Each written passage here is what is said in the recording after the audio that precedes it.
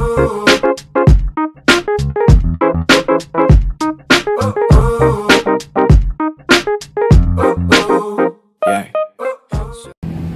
guys, good morning. May schedule na ako ng vaccine today. And yun, nag-early out ako dahil ang schedule ko is 8 AM and I need to go there at 8 AM. So yun, maliligo lang ako. As you can see, hawak ko na yung tabo. Hi guys, so yan, paalis na kami. Madala mo yung yung papel? Okay. Wala ko? Kailan mo kayo kailangan? Kailangan nga doon, di ba? Latang ko ba? Oo. So yan, papunta na kami sa vaccines. And kasabay ko si mama. Ayan. Ano masabi? Wala akong masabi. And pupunta lang kami sa barangay kasi sabi ni mama, wala siyang ID. So yan. Talaga pinangalandakan ko. And ito yung suot ko dahil bakuna day. Bakuna day, suot ko yung aking paboritong Mickey Mouse na dress. Kailangan labas yung braso kasi bakuna day. Hi mom. Hi guys, so ayan, nandito na ako sa Santa Niña Elementary School at mag-vaccine na. Ay, thank you. May bayad po ba? Wala po, libre lang po.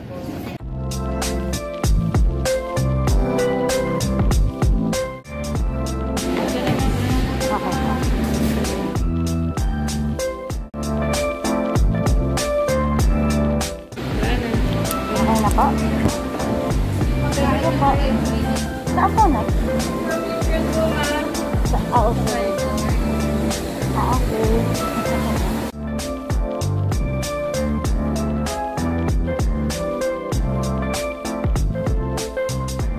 So, I'm done with the vaccine and nandito ako ngayon sa observation, step 3. So, ayan, naghihintay lang ako. So, nakaka-10 minutes na ako. Sabi, maghintay lang daw ng 15 minutes for observation. So, after that, I can go home. So, tapos na yung 15 minutes ko. Ako lang. Wala naman. Wala naman. So, uwi na ako. Labasin ko na si mama at maghihintay siya dun sa labas. So, yan. Palabas na ako. At kailangan ko nang labasin si mama at panigurado na iinip na yun. Hi, Ma. Hello. How are you? Uy. Mama? Hello. Ayan. So, ayan. Nandito na si Mama. So, syempre, hindi tayo kakakabog. Meron din akong picture dun sa I got vaccinated. Papakita ko yung picture. So, regarding with the vaccine or yung process, explain ko na lang later kung ano yung naging process sa loob kanina. At nandito na nga ang aming sundo. Hi, Daniel. Hi, Daniel. Ay, ano ba naman dyan? Patricia, mag-drive-thru tayo. Hanggang na ako sa buto. Aisha. Masagat na niya. Hindi. Ay, di mo pa na. So, yan. Pauwi na kami. Sinundo kami ni Patricia. Chicken, isang, magkano yung apat yung... Mag-drive-thru lang kami sa McDo since bawal ang dine-in. 6 pieces po. Tsaka tsaka... Lahat pa rin chicken original? Pwede pong may spicy. Nandito muna ako, nag-stop over sa bahay nila mama.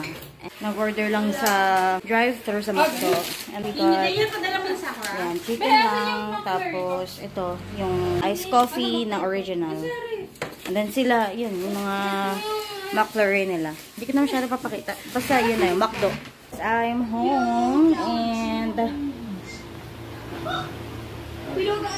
munti ka na ako makatulog kila mama.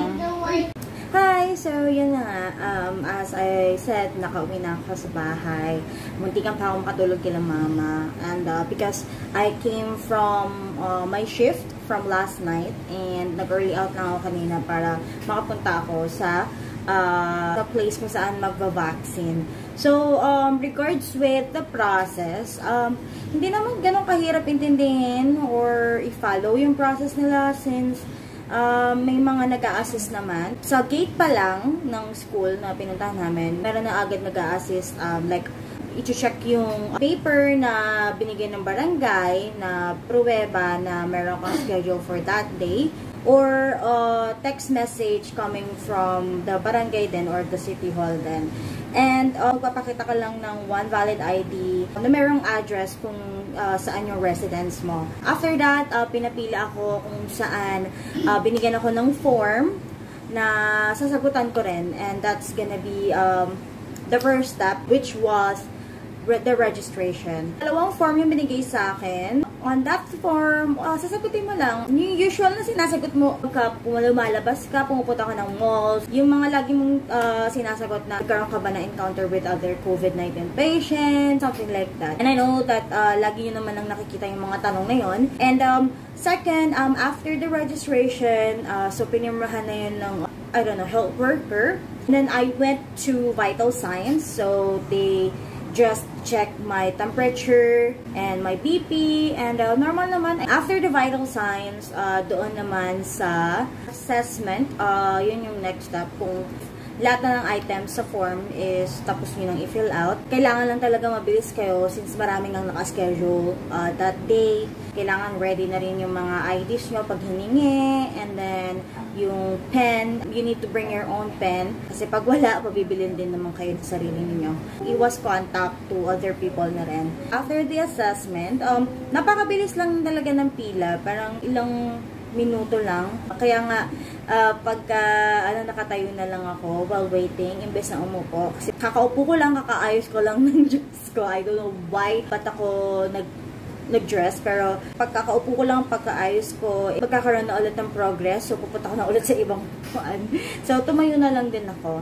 So, yan. And then, after that, vaccine na. Dali lang, napakasaglit lang. Tulok lang, okay na, tapos na. And then, that's it. After that, I went to step 3, which was observation. Noong una, hindi ko alam ba't ako nasa observation. Like, anong gagawin ko doon? Upo lang ba ako? Ganon. Ang information doon na parang pinakita na if you're already on the observation step, parang 15 minutes, observe mo yung sarili mo if meron kang mga side effects na nararamdaman. After 15 minutes, if wala ka pa namang nararamdaman, you can go home. Lumabas na ako, nagpa-picture nga rin ako dun sa ano nila. Nagpa-picture din ako dun sa parang merong got vaccinated picture taking area. And as of this moment, as I look into it, wala pa naman. Okay pa naman yung aking braso. And regards with the rest of my body, wala pa rin naman. So, it's been 3 hours or more than 3 hours na simula nung naturukan ako, and wala pa naman. So, yan. I'm just gonna wait for my second dose. May schedule na ako nun, and that's gonna be on September. So, yun lang naman. And for now, maliligo lang ako.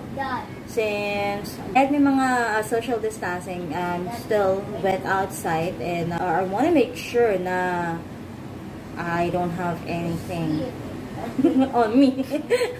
Yun lang. Yun. After this, matutulog na rin ako since later I still have work. Let's see, kapag kagising ko, I will update you naman kung anong mararamdaman ko within a day or two, kung okay naman. Hello, good morning. Sama lang pakiramdam ko.